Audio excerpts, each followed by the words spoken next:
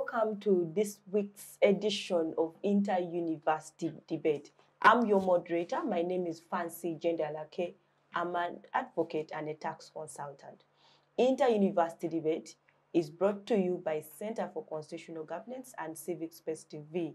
It airs on Civic Space TV on YouTube every Thursday from 2 p.m. to 4 p.m. So make sure you subscribe to the channel so that you never miss to watch our students discuss important issues that affect this country. Now, this week, we are hosting students from different universities, a powerful panel. We have two gentlemen and one lady. You're welcome to the talk show. Thank you very much. So this week, we are discussing how accountable is the government under the current leadership.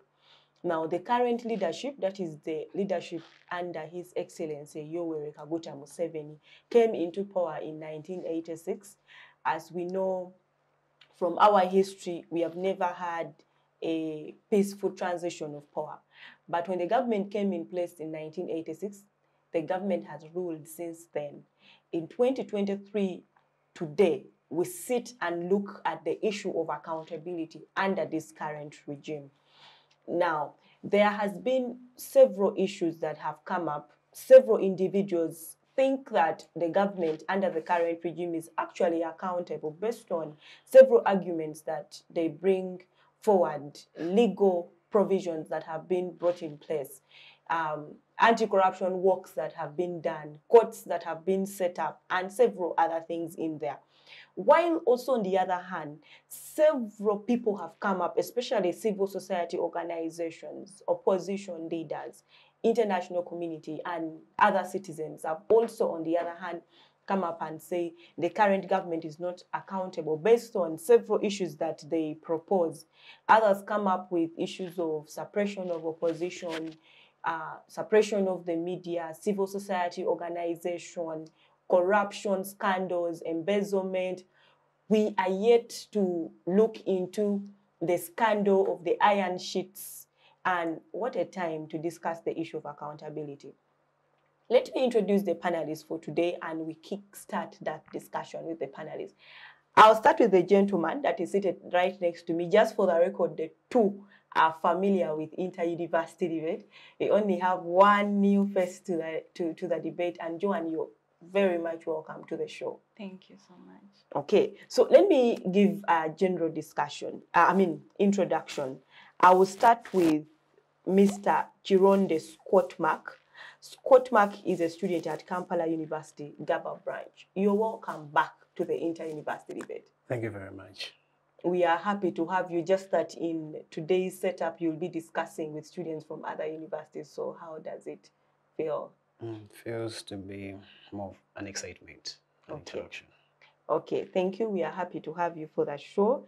The only lady on the panel, just after celebrating Women's Day, we have a lady on the panel. We are hoping that next week we have more than one lady on the panel. Yeah. So it's our obligation to make sure that we have more ladies on the panel. So Miss Tegiike Joan from Clarke International University, you're welcome to the inter-university debate. Thank you very much.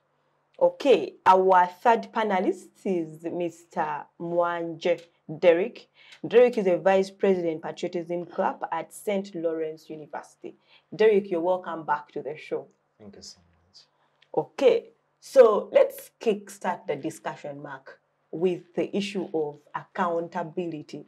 This is something that so many people are so passionate about because it's something that is important for a country to grow.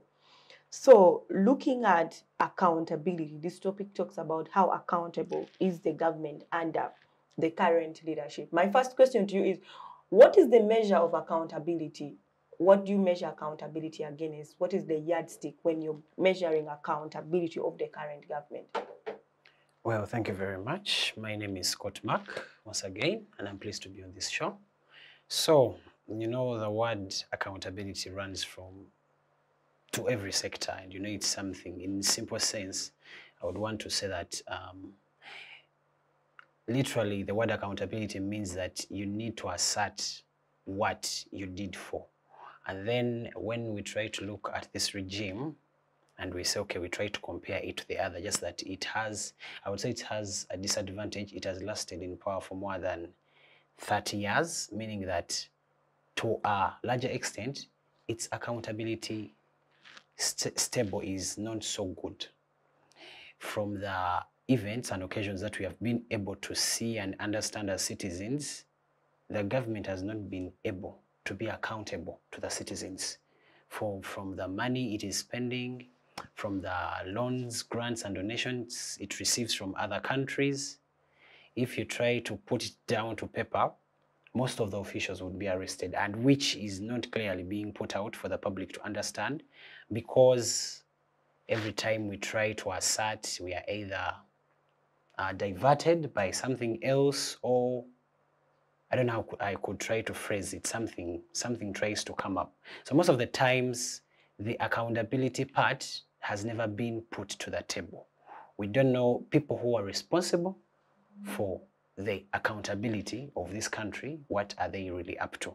Because the government, I would say, it has tried to put up different offices, the anti-corruption office, the IGG, but literally you find that even within these very offices, there's corruption. So I don't know how a person who is supposed to help us do accountability will start up if within his own premise there is trouble. So trying to look, if I try to look at the other past governments, is that some were not in power as much as this one. They could have tried maybe to a larger or a smaller extent and failed somewhere. But this one has lasted into power for a long time. At least it should have had a larger impact onto the society of this country. Okay, thank you so much, Derrick, for that. Let me move to Joan. Yes. So Joan, when you're looking at accountability of the current leadership, which we know we were all born under. So we were all born when the current government had taken some time already in power. So what is the measure in your own context for accountability? What do you look at when you're looking at accountability for the current leadership? Well, thank you. So basically, when I look at the accountability for the current leadership, I would say to some extent there has been accountability to some extent. But I would say that the major problem arising for us as Ugandans under this leadership would be the corruption. Now, we all remember of recent when His Excellency was talking about curbing corruption within the country. But basically, you cannot really curb something that is within the system already. So I feel like the government does want to be accountable, but the issues are arising with the people that actually do handle the accountability books. To me, accountability would be a willingness of someone to take up their decisions. Like, let me say I do something and I will tell you about it. I am accountable for it.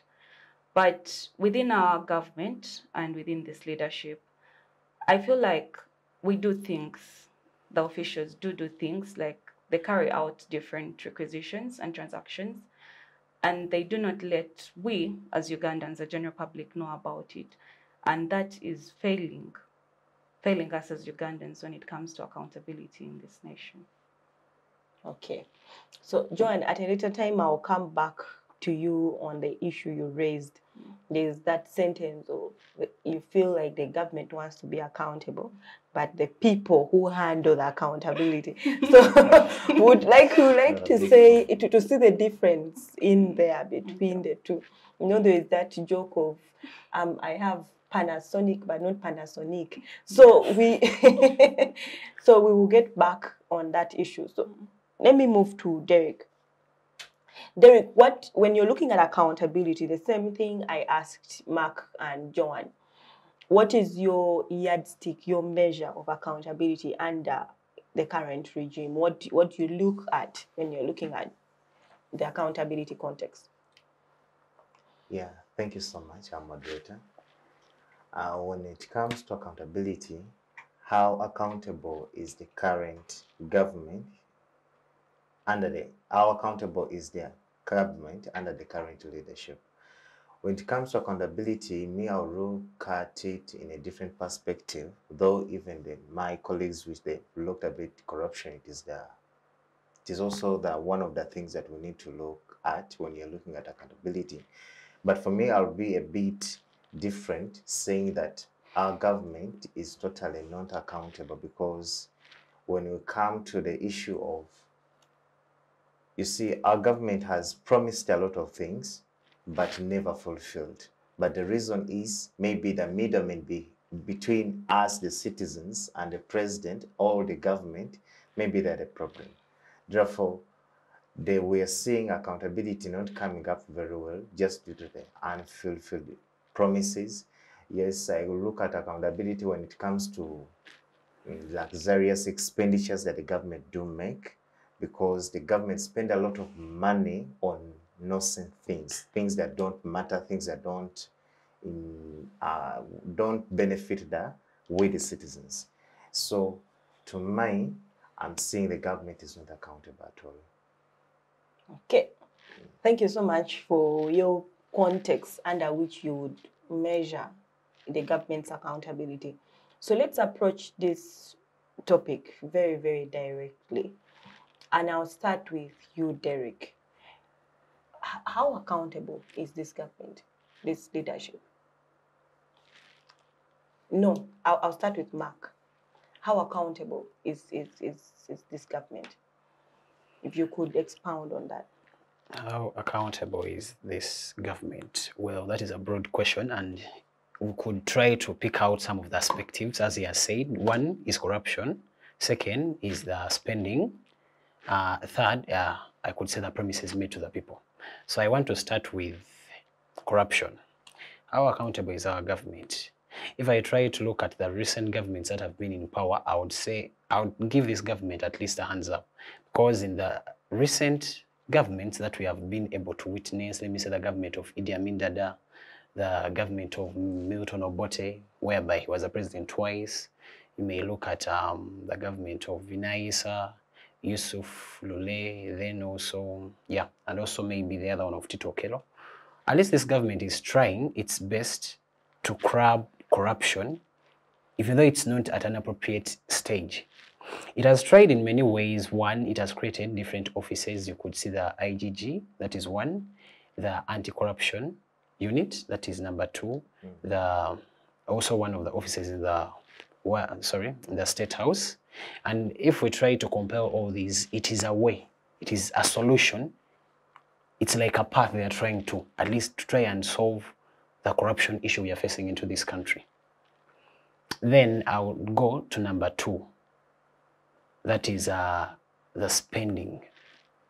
I would say this government is worse off than the previous ones when we come into spending.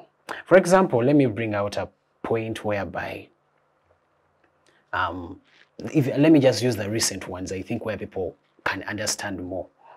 Like, for example, the iron sheets saga that we have been witnessing. As you know, that these iron sheets have been brought for people in relief. But in the end, the iron sheets are being mismanaged, being taken by ministers. And if you look at who is taking, this is not a poor person. This is someone who can afford such things, but someone takes them, puts them on their houses, putting them on their animal sheds, and then when they are being asked, why did you do that, he's saying it's an of empowerment. I don't know, is it a short-term impact or a long-term impact, something like that. Then you try to look at also the NSSF saga, whereby in one entire office, it's a family.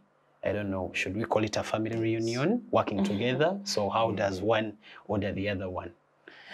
Meaning now services are not being given out to people. Then also I come to number three, that is the promises that are being made. At least, you know, in the previous governments, they didn't put up much promises. We are going to do this, we are going to do this, we are going to have this, we are going to have this. But in this recent regime, you look at, if I can recall properly, one of the ministers said some years back that by 2020, each Ugandan will be gaining, technically the wage would be 1 million. But I think when we wake up to reality, no one is getting 1 million. People are getting even less and lesser money. So the promises the government makes, I don't know, or maybe the previous governments didn't put up a lot of these promises, but I don't know, this one whereby we have these leaders who just want to promise you something in order to get into the seats, and after they get into the seats, they just want to enjoy the privileges that are coming on. And also, you could come at a part whereby, if we try to look at COVID, whereby this country was being affected by COVID-19, at least the expenditure should have been lowered. When we look, for example, let me say the procurement of cars for ministers and MPs, which is worth 200 million. They should have at least tried to advise, and they say, this time around, we are cutting up. Let me say at least 100 million is going to be cut off from each car. Meaning that if they cut off 100 million from each of the MPs and ministers, this money could at least be used to help the individuals, give them food, let me say medication and the rest of the thing. At least these resources are now being taken over by the government. For example, there was a time period, I think that was around 2014 to 2015, when Lake Victoria was now being guarded by the army. Yet they were saying that they were trying to overcome the issue of underfishing and others, but now the local people who were surviving on the lake were no longer gaining. They would tell them that you cannot take a specific species of a fish out, and if you have it, you're supposed to sell it to us at this amount of money. Meaning now they had decided to determine the living standard of these individuals, and which is not beneficial to the society. So when you try to look at all these theory, corruption, promises, and also the state capturing the resources that are meant to help the people, it shows that this state is not trying to be accountability. And if they had tried, okay, they had tried to put up measures and they were like, oh no, we are trying to protect and everything, but really it never came out to the public to understand what is really happening. So I would say the state, it has failed on a larger part to be accountable to the citizens it is governing. Unless it tries out, but it seems its time has come up. Okay. Thank you so much, Scott Mark. Let me move to Joan. So, Joan, earlier on you said something concerning the government trying to having interest. If you can just correct me if I'm quoting you wrong, to account. But the issue are the people who are supposed to provide the accountability. Could you expound more on that? Because especially, what is the difference between the government and the people who are supposed to account? Basically, if I may correct myself, some part, let me say part of the government and the other part. For example, when His Excellency came out and talked about really wanting to curb corruption and everything, and all these officers came up, yes? That means he had interest to curb the corruption, to handle it. It shows he does not want the officials to be corrupt. So basically, for him, and let me say part of his team, they have interest to curb the corruption. But the problem comes in with the other part. Let me not mention names, but the other part of the officials. That is what I meant. That sometimes the root cause is actually within, but part of what is within wants to curb the corruption. Though let me say the other part basically is too used to it. So maybe they feel like they cannot survive without it because maybe it is how or their means of making a living. Of the citizens. Of the citizens at the expense of we, the citizens of the nation. Okay. Yes. Thank you. Let me move to Derrick. Derrick, I know earlier on in your submission, you said the government is not accountable. Yes. Yeah. So if you could expound on that. Yeah, the government is not accountable due to the fact that it has failed to use the funds that we, the citizens of Uganda, will provide to it through the taxes it collects from us. First of all, the government that is led by the President of Uganda, President Tegiike Joan, is associated or is full of officials that are really misusing our funds. You find you find some ministries of the government having ghost workers. Ghost workers whereby the minister is head, but he brings his young son, his young grandson, the other to come to be named as employees, but they are getting salaries, but they are almost ghost workers. And at the end of the day, we find ourselves being costed, being forced to go for loans which would have not gone for them.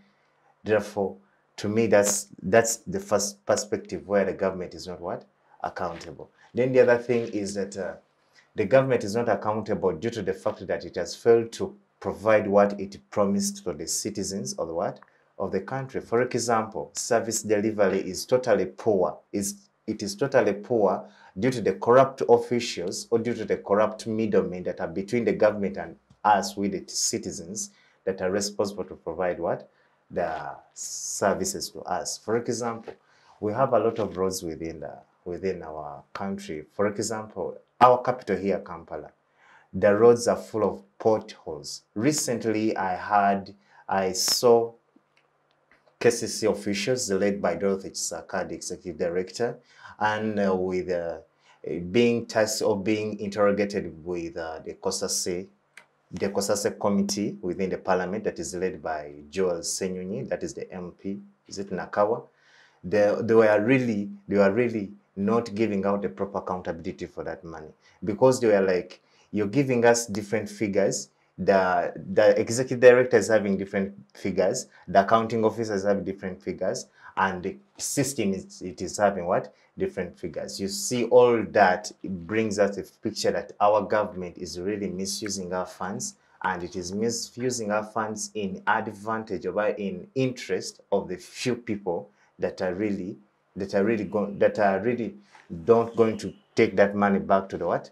To be in circulation.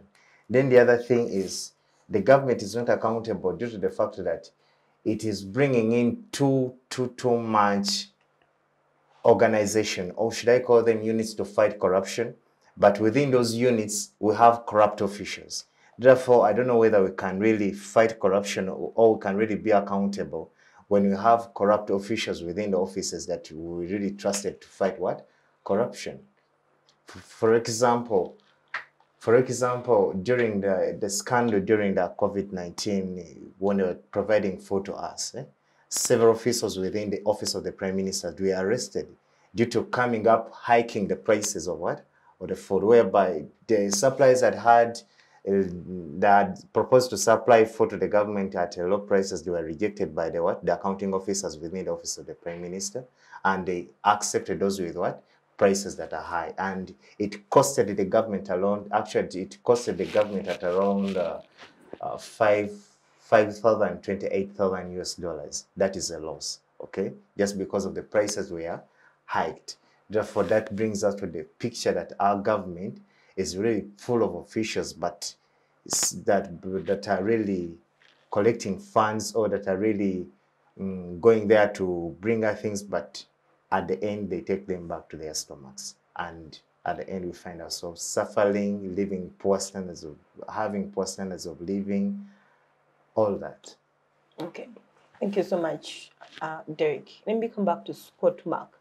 I know earlier we widened the discussion on accountability, not to just restrict it to corruption, but to give it a wider context, including the promises that the government made in terms of what it intends to offer the citizens.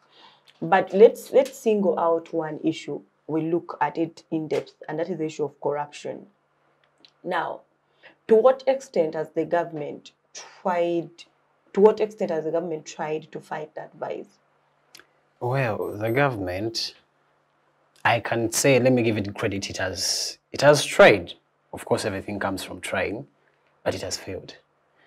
For example, we can bring up the most recent one, the CEO of Uganda Airlines, whereby she had been taken to the Kokasa Parliamenta. The COSASE. That one, whereby she was being judged. I thought during time of judgment, you were supposed to be on suspension. That means you're not supposed to be doing anything. You're supposed to be seated down. But to her amusement, she was up and running. And then the report was pushed under the mud. So I'm just asking myself, do they just try to do these procedures just to give us hope and then at the end of the time tarnish it? Because really most of the times we have been trying to look at different corruption scandals in the Republic of Uganda. For example, I can take you back to 2007 during the CHOGM, whereby Uganda hosted CHOGM. The money that was allocated was really a lot, almost 500 billion. But then I'll try to look at now, a specific amount was embezzled. Now that was with the Prime Minister, by then the Vice President, that is Gilbert Bukenya, Mama Mbabas, and some other individuals. This money was taken up because the initial budget was around 270 billion for the CHOGM. But then somehow, somewhere, the budget was hiked and then it rose up to 500 billion. But in the accountability books, they tried to put up accountability and the money wasn't matching. But the rest of the money that they tried to allocate was being seen that it had moved, it had been taken up by those specific individuals. But then nothing was being done. The Vice President kept on being the Vice President, the Prime Minister kept on being the Prime Minister, and other officials kept on. Even though it was tabled, put onto court, nothing happened. Then also you could look at the dam scandal also, whereby it was under Jean Muhwezi. It was almost around 700 billion that was allocated, but to the eastern region, that is the semi-arid area, so that people could have water for farming, for drinking and the rest. But in the end, nothing happened. No dams were constructed. And when it was tabled under parliament, the man couldn't explain, not even where a single penny. But he was kept into power. So I really ask myself, when someone has been uprooted that he's facing corruption, why isn't this person arrested? Why isn't this person charged? Why isn't this person's asset freezed? Why does this? Because now recently we have seen a minister who comes up and tries to bring up an issue of corruption. The next thing we do understand, they are going to make you resign. The parliament is going to censor you, and then next thing they want you is to resign. If someone has brought up, but then you try to look at the person is trying to bring up an important issue, because that is generic. But as we understand that most of our ministers and MPs, corruption is there. As you know, also for Sam Kutesa, he does own the airport, if I'm right. So also he had another scandal that was with foreign aid that had came in. The money was shared in between, because the person who shared him the money, the international agent, was arrested. But here, nothing happened. So I don't understand why we have so much information, so much procedures for corruption, yet in actual sense, in reality, we are not putting it at hand. Yet these people continue roaming freely. And if they are arrested, someone is arrested for weeks, or just, 2 months or 3, just to give us to remove the benefit of doubt. That we say, okay, this person has been arrested, but if you try to keep up a follow-up after 2 to 3 months, the person is set free. And to not raise any suspicion among the citizens, the person moves outside the country for some, either 2 years or 3 years, then comes back. Then everything is back to normal. Yet remember, this person has embezzled. If it's donation, it's us, the taxpayers, who are going to face the consequences at the end of the day, because it's us who are supposed to repay the money. Or if it's not us, it will be our kids or grandkids. Yet the other person is living in wealth. So this government has failed. Even though it has tried to put up, it has failed. As an old saying says, this government has learnt nothing and has forgot nothing to implement. Okay. Thank you so much, Scott Mark, for that. Let me move to Joan. So Joan, let us pick right from Scott Mark's discussion, the issue of the strength of the institutions that have been set up to fight corruption. Now, I'm asking this because stemming from his discussion and from what we have seen in the media, because we know we have COSASE in place, we have PAC in place, we have the State House Anti-Corruption Unit, we have the Anti-Corruption Court in place. and it has the Anti-Corruption Act that guides it. We have the IGG in place. We have several other bodies, that is just the bigger bodies that have been set up. Now, I would like us to dissect their strength in terms of fighting corruption, because we have seen several things come up. Like recently, I was reading through Joel Senyonyi's social media page, and he was complaining on the issue of the COSASE report. When the Speaker of Parliament has ordered for an audit into COSASE, right after the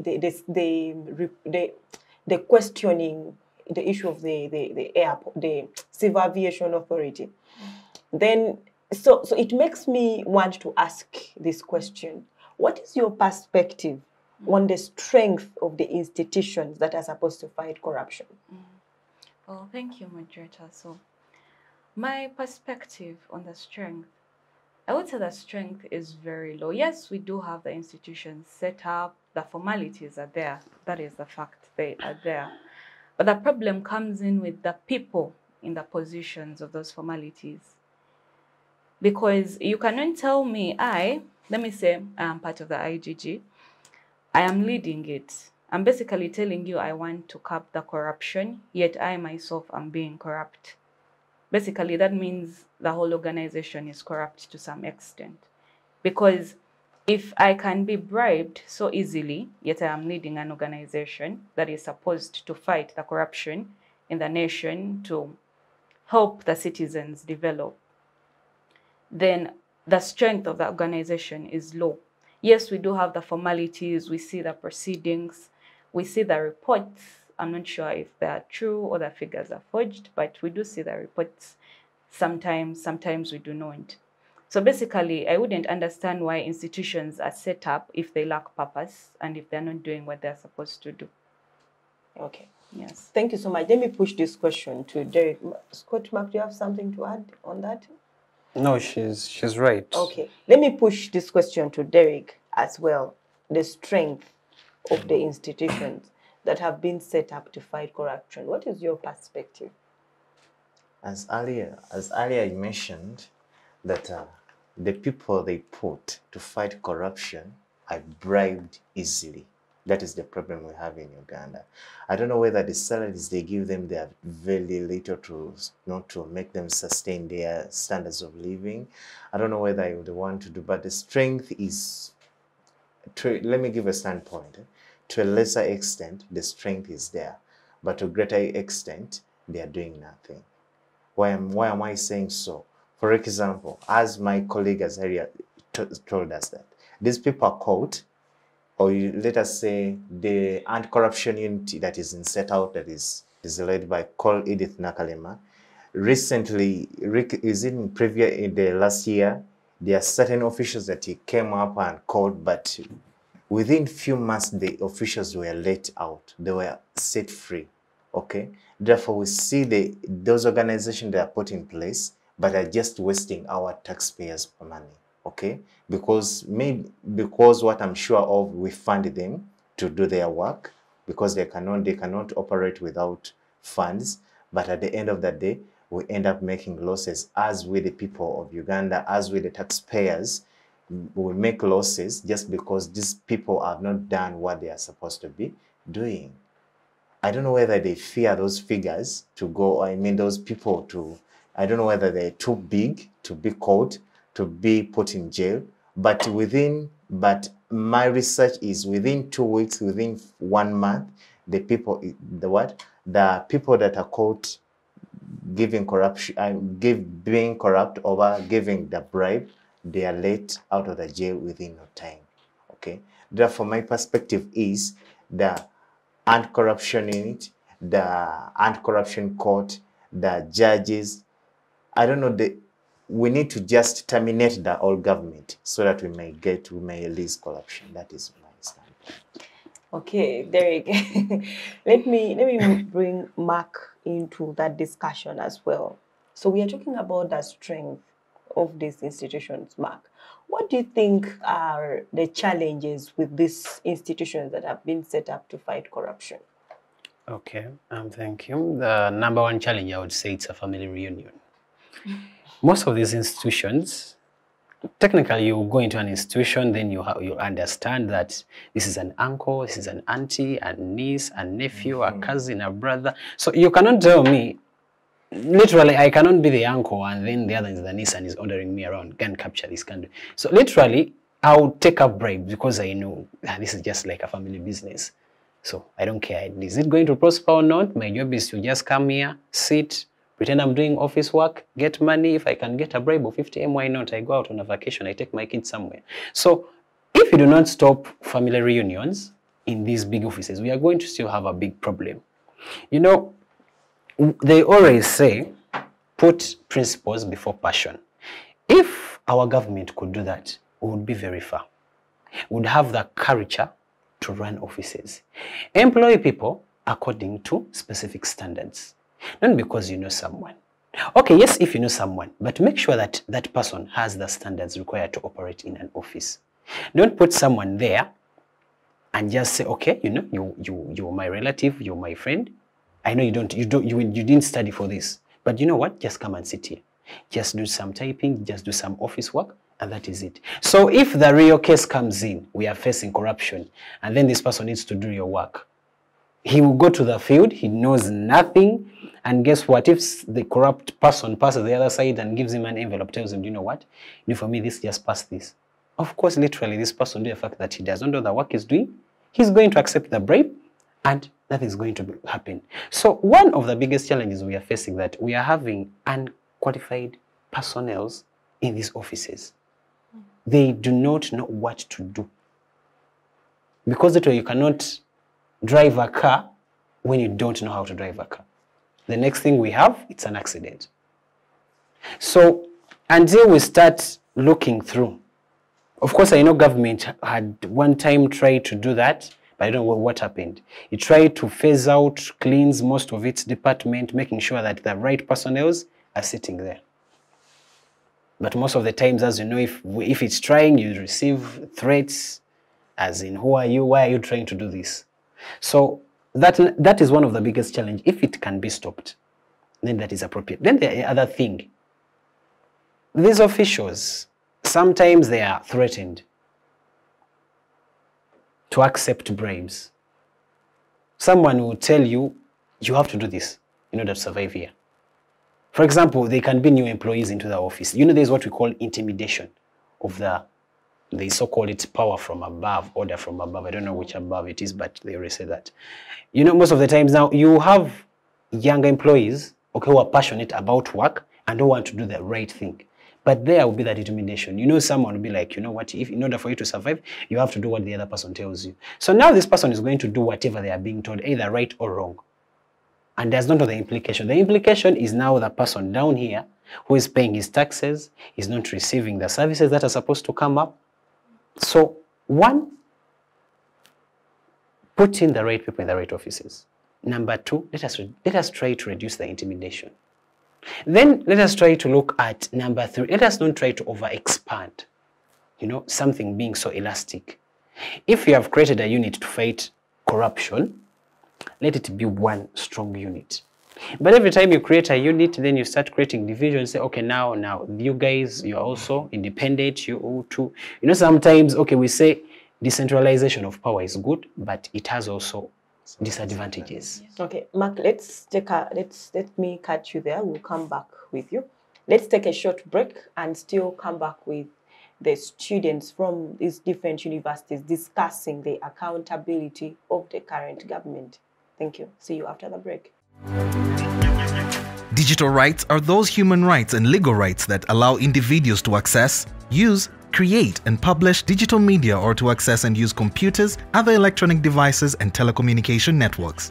Digital rights include a right to freedom of expression, information and communication through technology, a right to privacy and data protection, a right to credit for personal works, a right to universal and equal digital access, a right to identity, a right to anonymity, a right to be forgotten, and a right for protection of minors, among others. The state's digital rights are frequently violated through various unfair actions, for example, blockage of websites and social networks, theft of credentials, unauthorized use of people's data for personal gain, privacy intrusion, online censorship, arrests and intimidation of online users, internet blockages, and the proliferation of laws and regulations that undermine the potential of technology to drive social, economic, and political development worldwide. It is hence every citizen's responsibility to respect rights of other digital users and to speak out or report to the responsible parties when one's rights are violated. Welcome back from that short break. We are still discussing on this talk show of inter-university debate the accountability question when it comes to the current government in leadership. I am with Scott Mark, Joan, and Derrick. So before we took that short break, we were with you, Scott Mark, and you were still explaining. I was still giving some of the reasons, like the challenges that these institutions are facing. Yes. So I had given one. We are looking at, I don't want to call it tribalism, but we should always put in people who are more qualified, not just because of friends and everything, because that will make sure that principles are being followed. Number two, we should try to reduce intimidation. You know, if you have people who are qualified, that means intimidation is going to be low. Then we try to look at the other third part, whereby I say, let us try to create one central power. Let us not try to create too many units. Of course, now they are all fighting the same thing, because now you're going to have conflict in interests. Each unit trying to show that it's working more than the other, doing this, and some will technically not try to work it out. Like they won't be able to do anything. They will be overshadowed. So if we can create one strong unit and say, okay, now we want the IGG to be the one to handle all corruption cases. If someone is found guilty, then this happens. If the person isn't found guilty, they do this. But if you have 5, you could give an instance, you have now 5 units working. For example, one unit has been able to capture minister and it has arrested the person. Before it's taking him, this other unit says, you know what, we are also charging this person, first give him to us. Now you are going to have a war emerging within this institute, meaning now these people are not going to be able to function. Yes? I'm asking you. I have a question for you. Yes. Don't you think that His Excellency, the President, is trying to create a blessing in disguise, like into creating more units, is trying to give his citizens some good employment opportunities? No, I cannot think like that. Do you know why? Number one, I am paying taxes. So literally they are going to make me pay more. I have 5 units to make sure that I sponsor. So if I get you right, Mark, you're trying to say we shouldn't have so many units being created. We should, for example, if we are having IGG, we should have IGG fighting corruption in the country. Because this will be easy. It will be easy for her to implement rules and regulations. Even her funding will be so very easy. Now you have 5. The government is funding 5. Meaning now you're leaving other sectors that are important. You have the health sector. You have the education sector. So we can't call it a blessing. And it's not even disguise. In short, it is theft under the cloth. But maybe the president thought of that the duty is so big, therefore he decided to break it into 2 units so that he may see the Minister of Education is having him to control it. The Minister of Health, because that is a very big tax to lift to the IGG alone. Okay, let me first shift this to Derrick, since he is throwing all the questions. So Derrick, what do you think? Mark's perspective is that let us have one body given the mandate to fight corruption.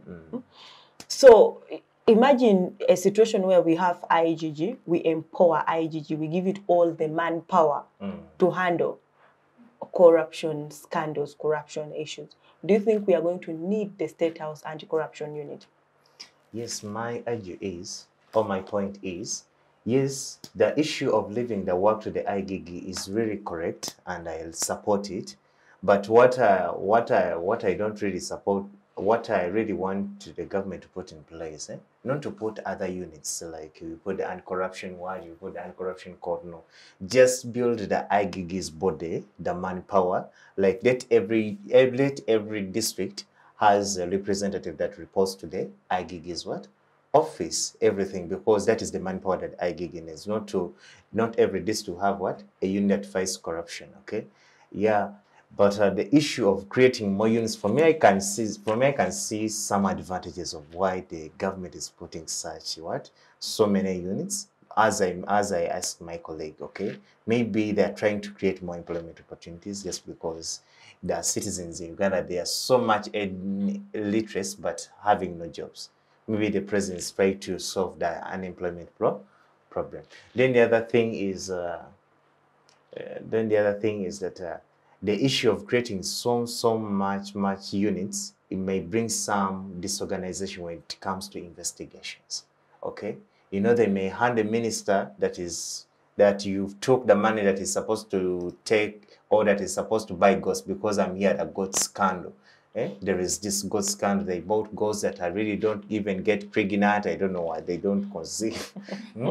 But if you have different units, you'll handle the certain minister into this, and then you find yourself, the other unit is saying no, it did not do that, yet this one is doing that. Therefore, the issue of creating one body, I support it, but I support the IGIG to have a team whereby it's having a team in every ministry to report what they are doing, what they are using the money for, so that the IGIG's work is simplified. Okay, thank you. Mark, were you done or? No, I just wanted to, okay, there was something you mentioned about employment, but we are trying to fight a problem. And literally, I don't want to see that you're creating employment. Okay, of course, you could say some people are earning something here and there, but our aim is to totally uproot a problem. That's why we are saying, let us have one unit. Everything will be very simpler for us to handle. But if we try to create and enlarge, we are creating a room for, you know, some politicians, some mafias. You're going to create a room for mafias to inflict into government, still implant their own personalities and continue with their ways of living. Okay. Yeah. Thank you, Mark. I see Joan is dying to add something. Yes. Actually, from my perspective and point of view, according to what Mark had said, I do support Derrick to some extent, because for me, the way I see it, it's both a blessing and a curse. I mean, decentralization has always been one of Uganda's bigger go-tos. And I feel like if all these bodies are in place and they cannot fight corruption, then how basically do both of you think that one body is able to do so? Yes. I feel like it shouldn't be about the bodies or who. It generally should be about you as a person, the people within, the personnel you put in, the passion that they have to fight corruption. It is about the character of the people inside. Because yes, we will form one IGG body. And basically, then what? It will not change anything, because even though we have one strong body, it is being empowered, but the people inside still have no reason to be there. It will not change anything. I feel like having more units eases the work. It eases the work generally, that is it, because Uganda is basically a very big country. It is not that big, but we are a lot of people. We are a lot of people. And basically, if you want to fight corruption, and let me say, fine, you have created the IGG, you're putting representatives at district levels. So, for example, I am now put at, let me say, I'm in Kampala district. I'm now the IGG representative. I am there, but I'm accepting bribes. Then what? It still comes back to me as a person, to my character. We need people that have the passion, that have the love of, we are Ugandans, we need our country to develop. We see our citizens, they are paying tax. We need to give back to them. We need that kind of motion within the employees. We have been joined by another member of the panel, and that is Mr. Twine Davis. You're welcome to the inter-university debate. He's a student at Kampala International University. Thank you, madam. Thank you for welcoming me, and I'm really glad to be here. Okay, so right away we will start with you. We won't even give you rest. So what is your perspective on accountability of the current leadership of this country under the NRM regime, under His Excellency Yoweri Kaguta Museveni? I think if to discuss the issue of the accountability, or how accountable is the government of Uganda or the government of President Yoweri Kaguta Museveni, we have to also concentrate on our history back, that by the time this government came into power in 1986, it had very many programs that it wanted to implement to remember when President Yoweri Kaguta Museveni came into power. He had the 10-point program, and among them was to make sure that there is prosperity, there is development for everyone, there is politics, inclusive politics, that everyone can come out and vote freely. But I always never want to go negative first. I always want to at least first appreciate the fact that the government has done a few good things for the people, because if you historically look at the perspective of governance, we've, for instance, been seeing the government implement some of the projects, and to mention still, like a lady, I think most of the ladies have appreciated the fact that at least their status has been uplifted, which was really not in existence right from the start.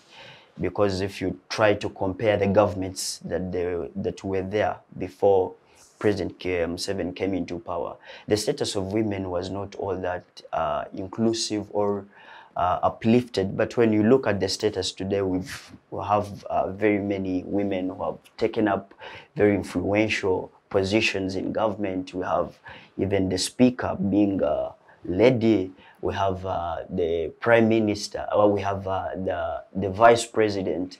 We have the prime minister. And all these people have been influential in the system of governance that has been under President Yoweri Kaguta Museveni. So I think that is to give it, I think I would applaud the government for that, because that was not in existence first.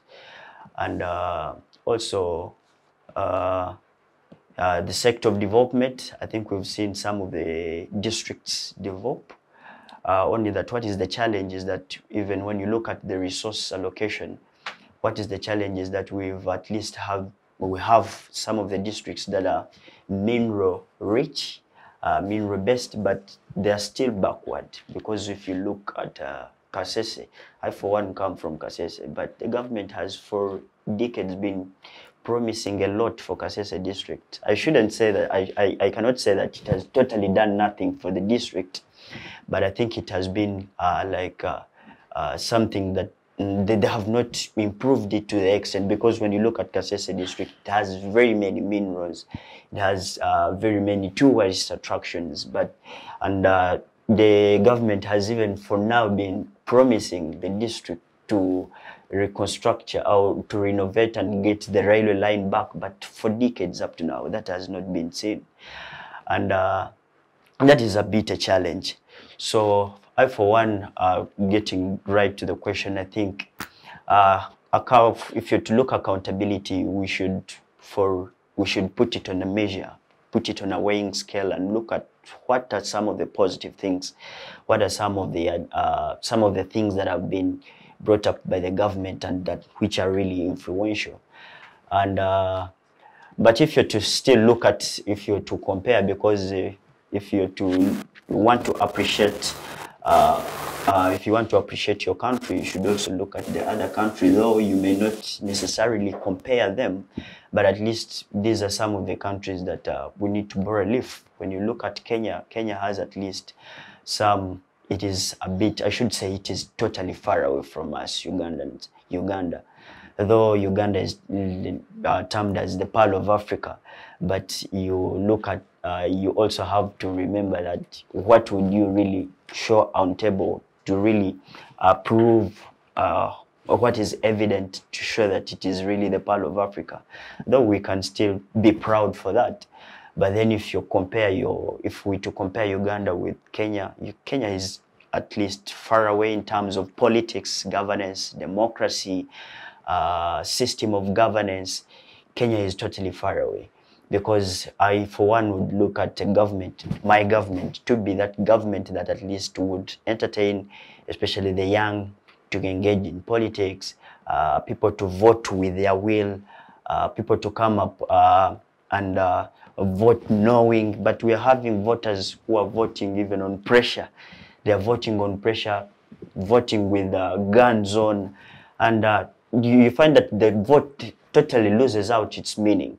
When you look at the arms of government, though they seem to be independent in the mayor statute, as the constitution may provide, that these are supposed to be independent. But when you look at the practical part of it, they are totally not independent, because if we have the law, if we to say that for the law to be implemented, it should be taken by, we know the processes of how the law is implemented, how it is drafted. The president has to assent to it. Exactly. President has to assent to it. But you look at, when you look at, even when these laws are drafted, what is the challenge is that they are never implemented. So we have the laws that are in existence, but not implemented. Yeah, so the law totally loses out its meaning. We even have corruption tendencies. Uganda has been also announced to be one of the countries that have stimulated the high rates of corruption in the rest of the world. And this corruption is a challenge in a way that it has been here ever since this government came into power, and it has not been solved. It was also in the 10-point manifesto that you talked about. Exactly, the bid to fight against corruption, but it has totally not been implemented, because if you're having officials who are accountable for stealing money that is supposed to help people, people out there are crying, people in Karamoja do not even have food, I should first of all seek for security, because I'm talking about this on a painful point of view, because I'm a Ugandan and I've been seeing under Ugandan youth who has been seeing this existing in my country, and if I cannot be the voice, then it means we shall be seeing these things come into existence, live them, see them, and we do not have solutions for them. So I think the right solution could be first our voices, that we, the young youths, look at what is really the challenges, and then become the voice of the voiceless. Because if we cannot come out and then preach against these vices that are eating up our country, then I think we do not have a foundation for the rest of our children. There are children that are coming in future. Yeah, so I think I've looked at the accountability of how positive they have tried to implement of some of the policies, but the government has also still failed on most fundamental aspects of life, especially the bid to fight against corruption. That has totally failed up to now. Of recent, we've been having even stories of how some of these officials took up the iron sheets, and you even wonder, you wonder which kind of government we're in, because if some of these resources, some of these items are supposed to be helping these people who are crying out there, then these people who already have the money, how accountable are they going to be for these people who are suffering? These people already have the money, but they still think that this money is not enough for them. So I think if we're to say, put it on a balanced point of view, or put it on a weighing scale, I think the government has, on a very big percentage, on a very large extent, at least failed. I should say that. Okay. So let me get back to Joan. I know the iron sheets issue has come up from nearly everybody on the panel. And you see, what is quite disappointing sometimes is the people themselves are joking about it. I saw the Honorable Matia Kasaija appearing, and he said, me, I found the iron sheets at my home, in my compound. I didn't ask. I didn't ask for the iron sheets. I found them. Then there was that minister who said, I had to use it to roof for roofing for my animals because I needed to inspire. I mean, the people of Karamoja don't have shelter. Anyway, putting that issue aside, let me get back to Joan. Yes. So Joan, to finish up and wrap up the issue of accountability in terms of corruption, yes. My question is, what hasn't the government put in place, that you feel should be put in place in order to fully cap the issue of corruption? Well, thank you, moderator. So basically, what I feel like the government has not put in place, I would still go back to the issue of the right people being in the right offices. I feel like most people become corrupt because, let me say, you know how basically Ugandans have been farmers and it is their way of life. It doesn't mean you cannot change. But if someone is corrupt and that has become their way of life, they feel they are scared. If I'm not corrupt, what about? Because most of them are threatened into corruption, or they're afraid of losing their jobs because they are not doing what they're being told to do. I feel like if you put the right people in the right offices, having the right purpose, knowing why they are there, and knowing that as I am a Ugandan, we are Uganda. There are citizens out there that are paying these taxes to get these services. I feel like if you do that, the corruption level will be reduced. Because when you say the right people, what do you mean? I mean the right qualifications, not a family reunion like Mark said. I mean the right qualifications. If I have studied, it comes out from I have studied, I have the documents, I am right for the job, but you are not giving me the job because I am not connected to you in any way. I am not your tribe, I am not your relative. Like, I feel like that should be done away with. I feel like you should start employing people because of what they can bring to the table. So if we start from there, and if I have studied with a passion to do something, if I am given the opportunity, I believe I can do it. So if you put the right people in the right place, I think that can reduce on the corruption. Then secondly, I would also suggest that as Uganda, as Ugandans, it all comes back to us. It all comes back to us as Ugandans. Because the people out there, the people that are suffering, the people in Karamoja, the people that the iron sheets were stolen from, obviously, are still suffering. It all comes back to us as Ugandans. We should have a heart that gives. We should be more giving. What I mean to say is more selfless. Like, if I am somewhere, I should understand that the people I am helping actually do need the help. I don't know if you understand what I'm trying to say, but basically, I feel like if we resort to having better characters as people in power, then basically, I don't think there is a need to be corrupt if you know that who you're helping actually needs the help and you have enough. Like, basically, all these people that are being corrupt have enough money. I mean, their salary is enough to sustain them. Like, basically, them, their families, it is enough. Like, we should all live within our means and stop racing, like, stealing, actually. That is stealing. We should stop stealing from the poor. Okay. Thank you so much, Joan, for that. Let me move to Derrick. So, Derrick, let's look at accountability from a different angle as well. Earlier on, we widened the scope, and Davis also came and further widened the scope of accountability. So let's look at the issue of human rights. Human rights, this has also come up a lot lately. We saw someone's chest being ironed, and then at some point, recently, the twist of events even changed, which became more, it seems issues of human rights is something that we cannot move away with. So my question to you is, what is your perspective on accountability in the aspect of human rights in this country? Well, thank you so much, our moderator. In my view, or according to my view, human rights in Uganda, really there is a lot of violation of human rights in Uganda, and it is due to the poor accountability, okay? The root cause, it's all about accountability, because if you don't account for people's lives, that means you're not accounting for your country. Okay.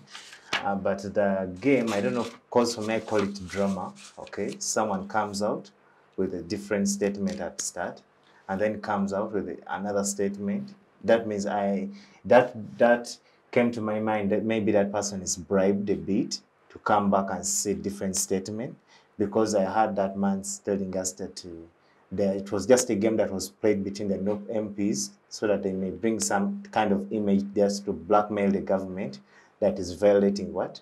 Their rights. Yeah, which makes we the citizens confused. Yes, which makes us literally so much, that a person can iron their chest. Their chest, just because they promised you 50 million, you put your chest, and behind you get those scars that will even not disappear. You first even disappear for a long time.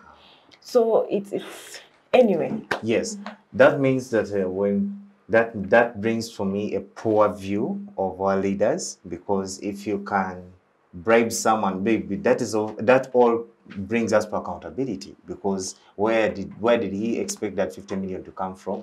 From the NOC offices, from the NOC bosses? Or how can we really get convinced that this man was not really told what to speak, yet he was in Imbuya? Okay, he would come to media center here, tells us that why were you in Imbuya to tell us all that? Okay, then maybe that is my aspect when it comes to human rights versus accountability. Our money is being misused. That's to bribe people to bring us an image which is not right. Okay, to blackmail the government, as well as to make the opposition so sweet, so well. Okay, but that is it to me. Okay, let me bring Davis into the discussion, because human rights is wide. Sure. Let us include the aspect of clamp down on civil society organization, violence during election, everything that is human rights. How accountable is government in that aspect? Thank you, moderator. I think if we're to discuss the issue of human rights, we should strongly, vehemently agree that, first of all, the Constitution, which is the supreme law, emphasizes that human rights are inherent and not given or granted by state. That means the aspect of human rights is not supposed to be dictated by the state to decide on who should have the rights or not. Because if you look at rights under Chapter 4, rights that have, for instance, for decades been violated, are rights that are worth to be kept safe. Still, Article 44 of the Constitution of our Supreme Law, because I ever want to emphasize on the Supreme Law, because it has all those rights and how they're supposed to be implemented under the Constitution. Article 44 provides for a number of rights that are not derogable, not subject to derogation, meaning these are supposed to be absolute rights, like a right to a fair hearing, a right protection on cruelty, human and degrading treatment. But these rights have been violated. When you look at the right of a fair hearing, it embodies a number of aspects. When someone is to be brought to court, how he's supposed to be taken in court, his access to the lawyer, how he should be brought to court, how this person is supposed to be brought to court and not supposed to be kept under custody or under any safety, any safety protection or any safety sect for more, if it is police, for more than the Constitution itself provides that a person is not supposed to maybe say being under police before he's brought to court for more than 48 hours. Meaning those are roughly 2 days, for more than 2 days. But when you look at the practical part of it, that is totally impossible, because we've been having people who are in police custody for even more than months, more than years, and they're never brought to court. You even wonder where the law is practical in nature, because I believe that when someone is accused of a crime, then this crime should be stipulated under the laws. They should follow the right procedures. so that this person can have justice, because I believe justice is supposed to be not to be limited to a certain sect of persons. Justice is supposed to be for everyone, because when you look at how people have been tortured, we've been having a lot of abductions coming out, and there is no accountability for them. People disappear and they are never brought back. People are crying out there in the villages, and their sons, their daughters are never brought back. Under these abductions, the government has not really done anything to really solve such a such a problem. In that these are supposed to be. Excuse me. I want to ask you a question. What brings all that? Are courts of law independent or not independent? I always get disappointed when people say that our courts of law are independent. Because it may be the root cause of everything. Which is true, because from the face of it on the Constitution also emphasizes that these are supposed to be independent. When you look at the issue of separation of powers, that we have... Even the establishment of the courts themselves. True. These courts are in existence, but they are influenced by a number of persons, say maybe by these people who are in power. Because Davis, as you wrap up, we are running out of time. Okay. So to wrap up, I think conclusively, I should say that the aspect of human rights and how to promote them should be everyone's responsibility. That we do not hinge it on, say, government and say it is government to only emphasize promotion of these rights. It starts with us as Ugandans, that whoever you see violating a right to report. Because if we keep quiet and see these people tortured and see these people's rights get violated and we keep quiet, then we get accountable as human beings as well. So I should say that the issue of accountability and the promotion of these, protection and promotion of these human rights should be everyone's responsibility. Okay, thank you so much, Davis. So I know Mark had something to say, but we are running out of time. Let me now pose the question on the solutions. So I'll start with you, Mark. What do we need to do as a country to ensure full accountability? You can start by the point that you wanted to push. The point I wanted to push was that our courts are independent. Really? Yes, and I want to support my point. Do you know why? The problem is the people we have in the courts. Because recently, we have a good example of a judge who, out of the way she wants the truth, but right now she's being put under pressure. She has been suspended. Exactly. Her salary is on suspend. Now, the rest of the colleagues want her off of cases. So, Mark, does that show independence? Because we saw that has been a fight between the judge and the Chief Justice. Yes, that shows there's some hope and then the judges are appointed by the president who belongs to the executive. Yes, he appoints them, but that does not mean he has appointed their willingness to judge. I mean, okay, I don't want a fourth and back. Yes. But let me just ask you this. The president appoints, let me two things. One, the president appoints the judges. Yes. It belongs to the executive.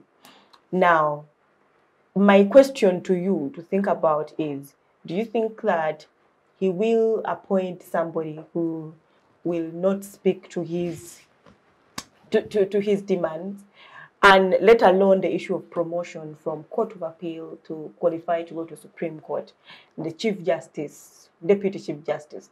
Then two, my question is on the quality of the judgments that have come out of court.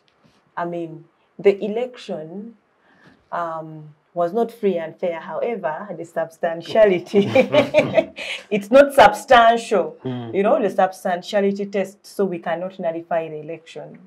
So the quality of the judgment, do you think there is some sort of interference with the independence of the judiciary? Yes, of course there is. You do understand, as you said, because the president appoints you through making consultations, that is number one. He has to look through, they have to look through a paper and say that, okay, this is someone capable.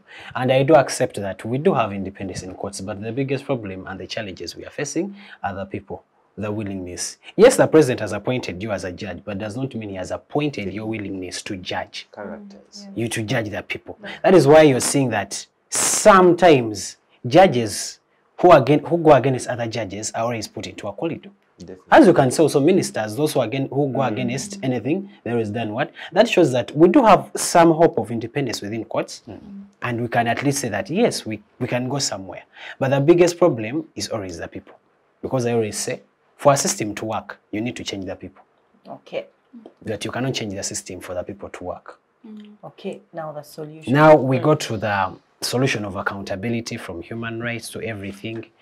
Number one, human rights. I want to start with human rights. You know, within our era since independence, specifically the one said that I can guarantee you freedom of speech, but I cannot guarantee you freedom after speech. Initially, what does that mean? Be careful of what you say. But also, as we know in law, I do have the right to freedom of speech, but I do have a duty to what I say. So as we citizens also, we need to be mindful of what we say. No matter, yes, I might not like the government, I might not like the opposition, but I should be mindful of what I say. Should we? Yes, we do have a duty. When we have freedom of speech, should Of course, you do have freedom of speech. Nobody has said you don't have. When you're not breaking the law, let's say you're not committing defamation, sort of. But most of the cases, we telling do have defamation. defamation that we make as defamation. with our citizens. That is something I think we do not understand. You know, defamation is a false statement. Exactly. That you don't a false statement that you make, and there should be malice behind it. Yes. So in a situation where somebody comes up and is speaking, because defamation is suable, so do you think we should still be careful with what we Yes, we should always.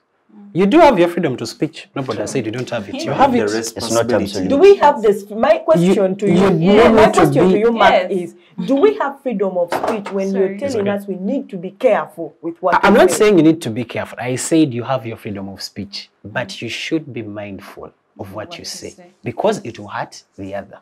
For example, as they had suggested that someone said the government tortured me, then in switch of events, we are seeing the other side saying the opposition. So who am I going to trust on both of the two?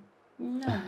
And me specifically, I'm not going to trust any of you because I don't know the truth yet. Okay. I don't know if it's the opposition who is the truthworthy or it's the government. So until we find out the duty of the other individual, Until we find out who ironed the chest. who ironed the chest, I am not trusting any of you. Because in most cases, even we don't trust oppositions. Because why? The oppositions do fake up many things. They do put up propaganda to tarnish the government. That is. And sometimes the government is also evil in one way or the other. So before I make my judgment, we need at least clear evidence. Because now, as you can see, the man is from this side.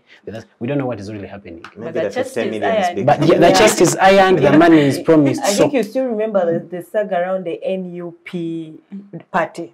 of I course. understand. Yes, how it was bought, you know, and so forth. That whole saga. It's not. No, today that someone it comes and literally. says one thing and tomorrow Yeah. says So it literally another. shows also that our opposition needs some unity. You know, they are still also divided. It's organized. You know. Okay. So now we go back to solutions. Solutions as individuals for human rights, we do need, because for human rights, naturally, it has to be the courts of law. We need to apply for so much. Because this is our next of kin where we can fight for our courts of law. For our human rights. And also the army, the police, and the other organs, the security organs, they should know that in case someone is a suspect, that person is not supposed to be arrested according to law. From what I understand from law, if you're a suspect, you're supposed to be given maybe some limitations. Don't get out of a country, don't do ABCD, or don't move outside a specific region. But you're not supposed to arrest me, put me into detention for more than 24 hours, and yet I've not called anyone for help. Now you have violated my right there. And then if we come to corruption, let the other responsible people arrest those who are in charge. It's not because someone is a minister, someone is an MP, because someone is a son of someone. We don't really want to know that. You have embezzled our funds as taxpayers. You need to be arrested. And if it's found out that you're guilty, You refund it. refund our money. If you cannot refund our money, let the government take, because I know, if you cannot refund money and you use that money maybe to buy whatever you had, We take the profit. things that you bought are supposed to be sold off and the exact money is supposed to be returned. Meaning that assets. now we have been what? Repatriated. Now we have received what we are supposed to be receiving. Let them not just arrest, say that, okay, this person has been sentenced to jail for 2 years. As me a taxpayer, I'm not saying the real sense is that you're going to go and sit in jail for 2 years and then you come back out because you already made investment with After eating our portion beans, you have enjoyed our iron sheets, they're covering your houses.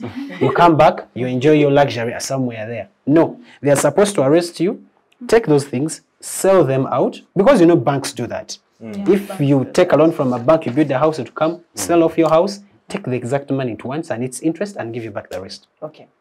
Thank you, Mark. Let's move to Joan. So, Joan, what are some of your solutions? Thank you. So I'll start with the issue of human rights. Yeah. For a solution to human rights, I still feel like it shouldn't just be left up to the government.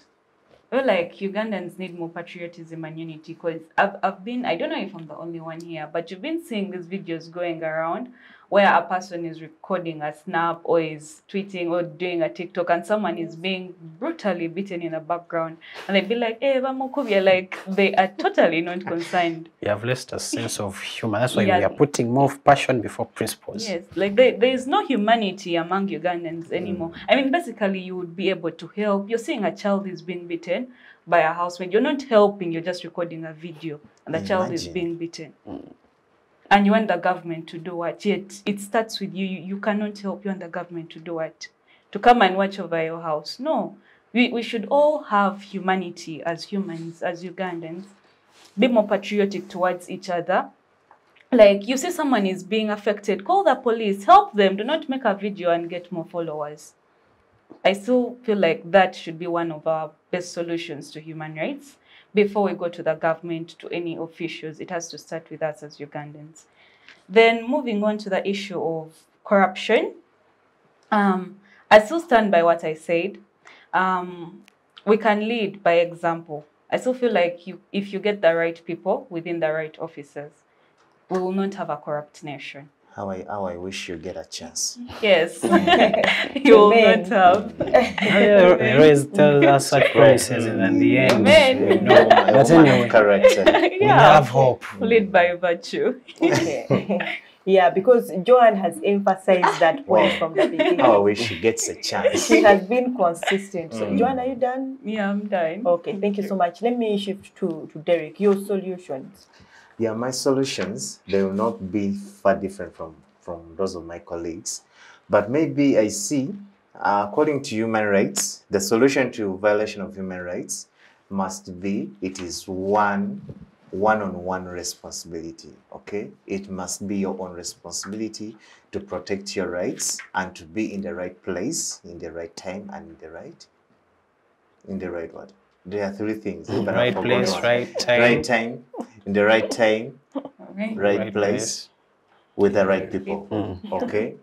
Yes. If you're with the wrong people, if you move with the criminals, that means you'll be taken as what? A criminal. Okay? Yeah, however much for me, I don't support some human rights. I don't grant them, like those rights that are being pushed to us by the Westerners, the drama the drama that I'm seeing on social media running around. For me, I disagree with that. That will not grant that to anyone. Okay? Yes. Then the other thing is, according to corruption, it's that we should change our mindset. We should change our mindset as Ugandans. Let me tell you one thing, our dear viewers, if you don't change your mindset, if you don't change the way you do things, the government will do nothing to you. If you don't help yourself, you will not get out of that bondage you're in. Okay? Because everything starts with you. If you want to change anything in your life, it starts with you. Then if you want to change our country as Ugandans to be corruption-free, it should start with me, I, this one, and the other one, plus the officials that are in the what? In the offices that are fighting corruption. Because actually it is my advice to the people in power, to the president of Uganda, let him select people of character, people that value purpose, okay? because we are seeing people that they are just eating our money but doing a lot of nothing. They are just dozing. Okay, therefore we should urge you to the president to appoint people that really have that heart of the country, that heart of patriotism, that they love their country. Then the other thing is that nepotism should stop. Okay, if you want to end corruption in the country, let us use the thing nowadays they call it technical know-you. Let us stop that. Let us use the technical know-how. If you qualify, be in that office, and if you get a chance, let you do what is I want you to do what is really meant. Actually, I want that person to do what is really meant for her to do in the office, not to do the other one and the other way. Then the other thing is that maybe it's according to salaries. I don't know if people are getting low salaries, but the salaries must be increased maybe so that these people may stop corruption. There is a huge gap between the poor and the income distribution. Inequality. There's a high income distribution yes, you gap. find one person holding money of 3 million Ugandans. Someone is earning 6,800 per second. Yes, like the CEO of the airlines. Yeah, 6,000 so per second. Anyway, those are some of the solutions if we abide with that, but the actual thing is we Ugandans, we should change our mindset, we should change the way we do things, therefore our country will be corruption free, and we should stop that act of being so greedy. Okay, you have a lot but you're yearning for more.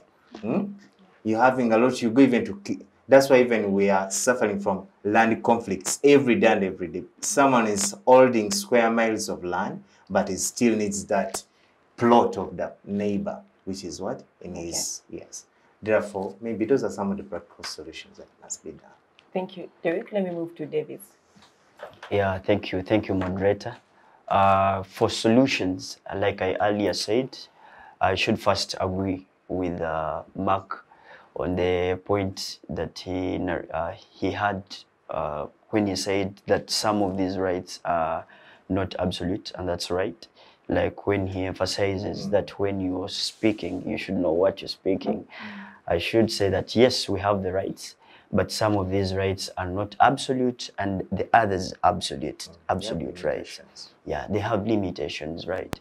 So, but for the rights that are really absolute, like a right to fair hearing, freedom, protection from human and degrading treatment, these rights should be implemented, because it wouldn't really look fair to have someone tortured, beaten down.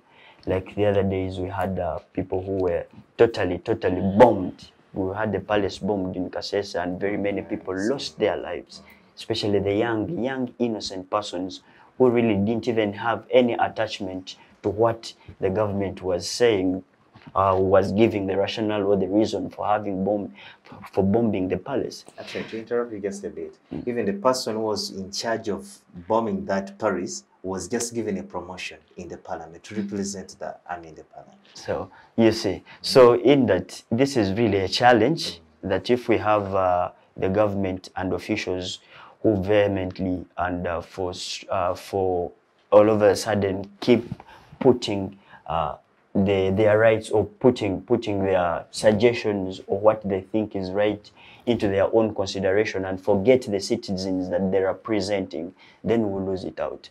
I believe that if we to have leaders, then these leaders are supposed to be right representatives of these people who put them into power.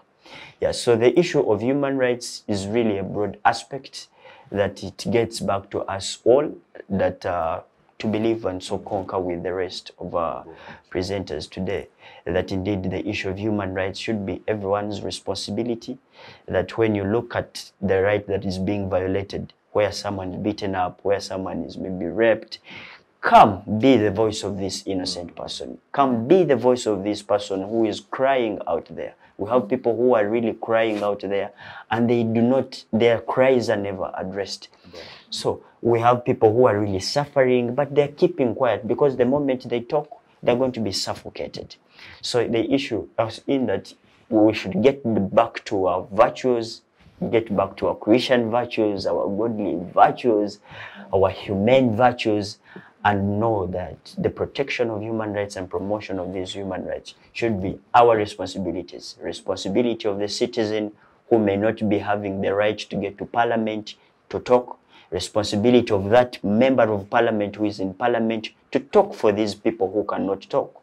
Responsibility of every leader, teachers, mentors, motivation, people, speakers, the young, old, the youths, and everyone, so that we can have these rights get implemented, because everyone would want to live in a country that is free, a country that is secure, a country that is worth to talk about in the rest of the countries, to be proud of, a country to be proud of.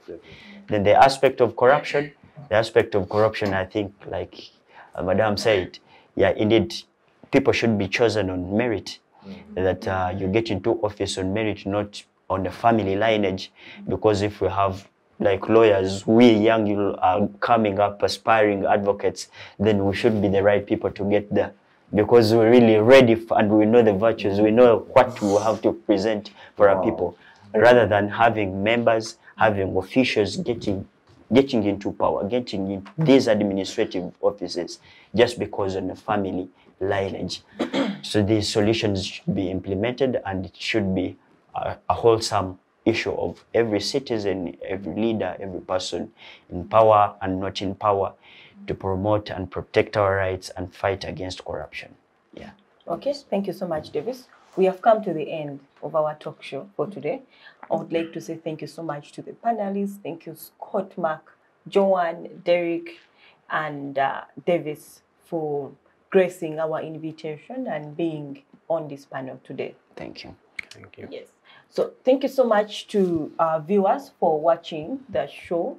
Thank you to Center for Constitutional Governance and Civic Space TV for organizing an inter-university debate, which is a platform where university students, like the panel that we have had today, get to debate some of these very important issues. As we know, the young people they form the biggest percentage in this country, and it's important that their voices are projected out there, and Civic Space TV and Center for Constitutional Governance makes it possible for us.